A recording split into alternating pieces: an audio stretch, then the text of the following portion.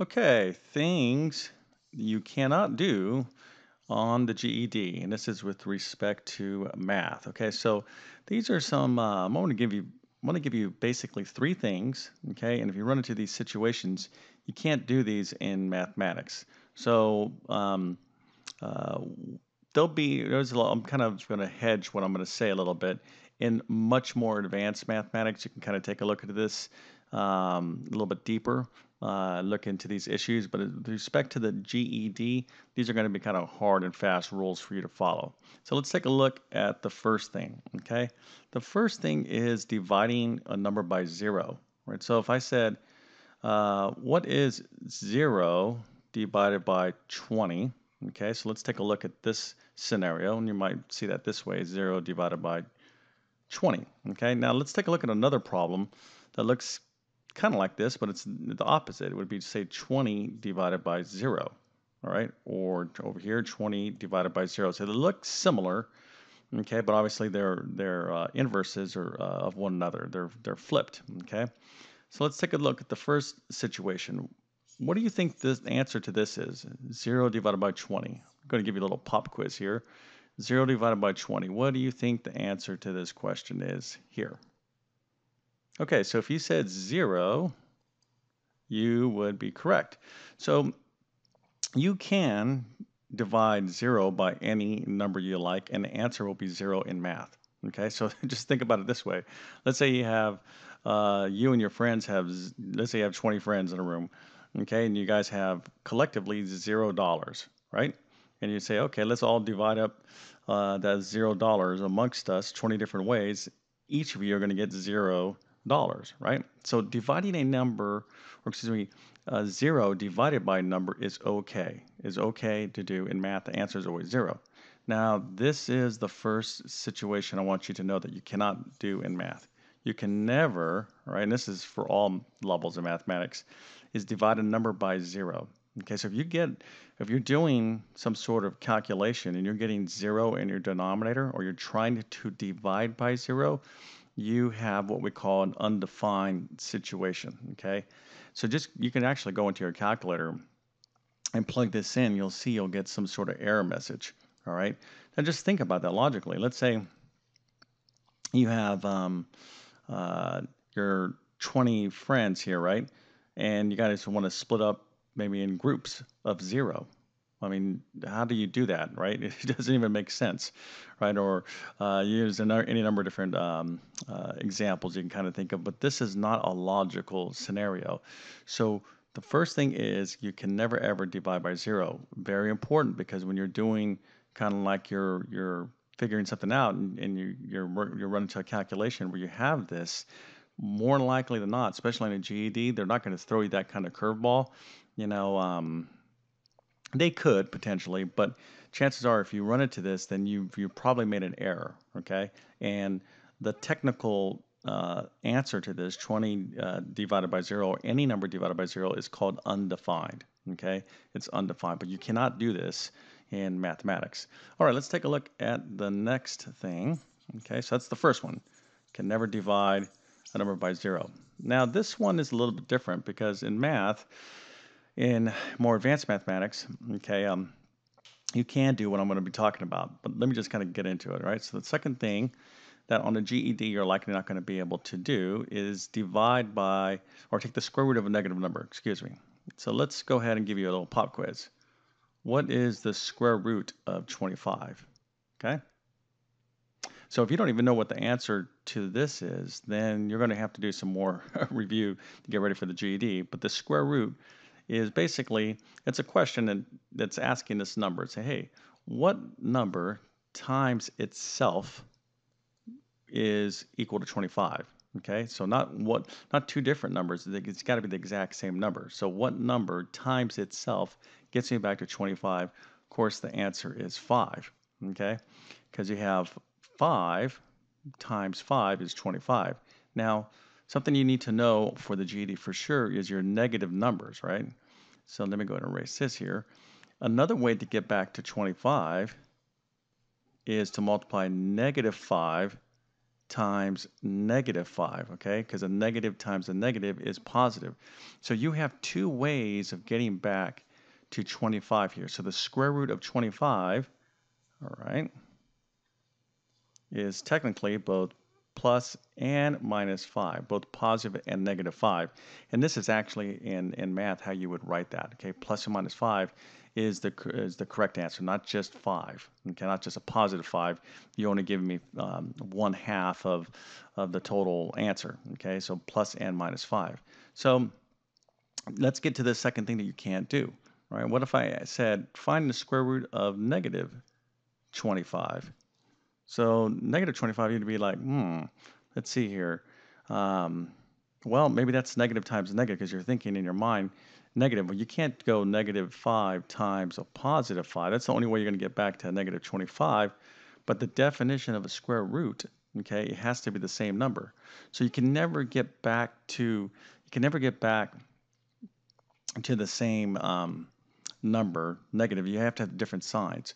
So in this case, all right, on the GED, you would have you could potentially have what we say like no solutions. Okay, that might be a choice, all right, that you might have. But technically speaking, in mathematics, we deal with this all the time. In more advanced math, I'd be really surprised if this was on the GED. But just so you know, there's something called complex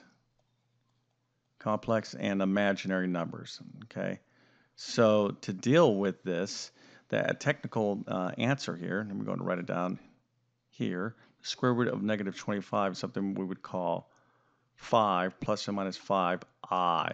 Okay, I is this little imaginary number deal. So if you saw that with a negative square root, okay, then you might, maybe this video will pop into your head. But more than likely not, I'd be very surprised that they would have this on the GED.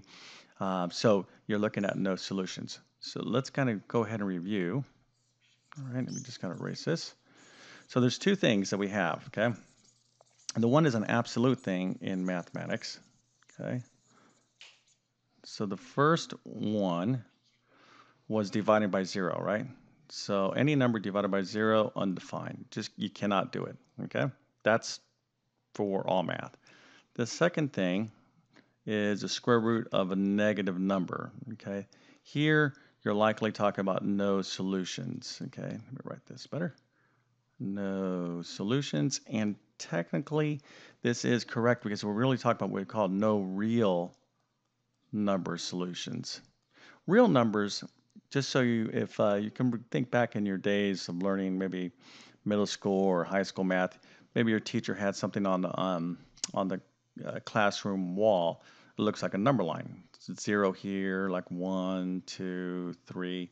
Then they had like -1, -2, -3 in this direction. This is pretty common in a lot of math classrooms, like a long kind of like tape thing that's on the wall. But all these numbers on here, you got the positive numbers, you got fractions, like say for example, 1/2 is here. This would be -1/2. You would have decimals like over here, maybe 3.14, etc. All these numbers on this number line are called the real numbers. Okay, that's 99.9% of what you're going to be dealing with on the GED. Remember, this video is catered towards what you're going to find on the GED. So the square root of a negative number is technically there's no real number solutions. Okay, so but there are what we call complex or imaginary solutions, just in case you do run into that scenario. But you can pretty much take this to the bank that you're not going to see that. You're not going to see complex or imaginary numbers on the GED. That's something you would see for sure, like let's say on the SAT or ACT kind of test. All right, so let me go ahead and give you one last thing that you could potentially see on the GED. And this is it's not a rule that you can't do. It's just a common mistake people do with calculators. I wanted to throw this in as just a little tip. Okay. So this is a good tip because people make this mistake all the time. Let's suppose you wanted to find out what 5 to the 2/3 power is. Okay. 5 to the 2/3 power. Now, if you're using a calculator, the way that would look like was this. You're going to go 5. Now to 2/3 power, okay, you would use a little button on your calculator that looks like this. Okay, see the little y to the x. Sometimes it's like a little x to the y. You kind of want to locate that. There's another button. It's called a caret key. It looks like this. So you're going to have one of these three buttons. Okay, one of these three buttons. So you would type in 5, and let's go ahead and use this caret key. This is pretty common, this one here. All right. Now, what you've done, okay, is when you typed in 5, you're doing this part. Then when you plugged in your caret key, okay, when you did this, okay, you got this. Now you're ready to type in your power, okay, your exponent part, all right?